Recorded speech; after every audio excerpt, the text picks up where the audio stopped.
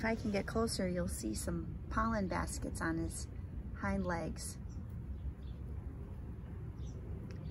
And that's how they cross-pollinate. Lots of hoverflies, lots and lots of hoverflies. They're small. So that one that we saw earlier was a real treat.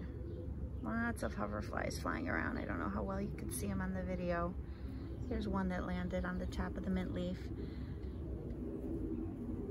Okay, a couple of wasps coming in, and you could just swat your hand around back and forth, back and forth.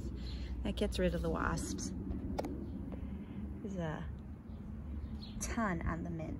Let's go over by the hydrangea. Oh, so I wanted to move my dillweed so we could do a fire pit tonight, and I have a dilemma. Hello, wasp. Won't shoot him away using my own advice. Right here, on the tip of this dill, see those white dots? Those 2 white dots there? Those are eggs. I'm going to guess swallowtail because they really like dill. This dill plant doesn't have any. Coming back over here, more activity on the hydrangea.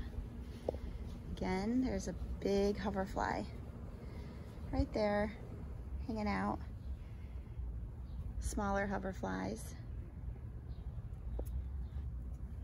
And this is just about an hour later because my phone died. There's our friend, the leafhopper, multicolored leafhopper. So life is happening when you look for it in any garden. Plant local native plants as much as you can.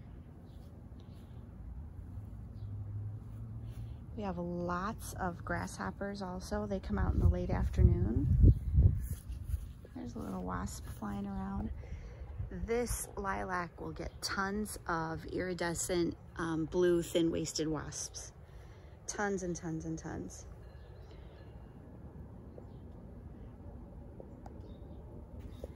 There is a